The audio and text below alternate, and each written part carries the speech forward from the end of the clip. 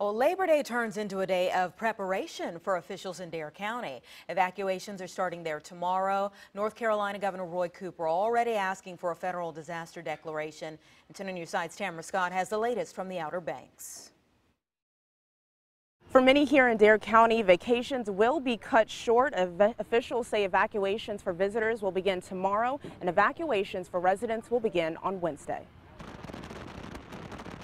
Early today in Dare County, cars already began lining up to head north ahead of Hurricane Dorian impacts.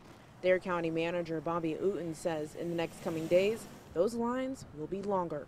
We're going to evacuate the visitors tomorrow beginning at noon from Dare County, and then at 6 a.m. on Wednesday we're going to evacuate all the citizens. So by the end of the day Wednesday we will have completed our evacuation in anticipation of storm force winds. For many people, their summer holiday has been cut short. Still, I'm on vacation. Maria Sowers just arrived today to the beach, and despite the mandatory evacuation, she has other plans. It's coming Thursday, and I'm here anyway. Yeah. Storm or no storm. Uten says he strongly advises against that and asks everyone to prepare now.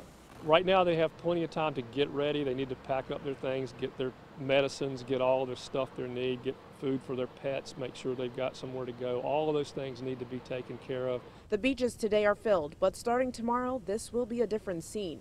Leaders hope everyone understands the risks. This is a big storm. It's a powerful storm. The track's going to bring it right now right down the coast, right offshore, so we're definitely going to get impacts from it, and so we need to be wary. Dare County officials urge everyone to heed the warnings and evacuate at their appropriate time for your own safety. We'll keep you guys updated on air and online. For now in Dare County, Tamara Scott, 10 on your side.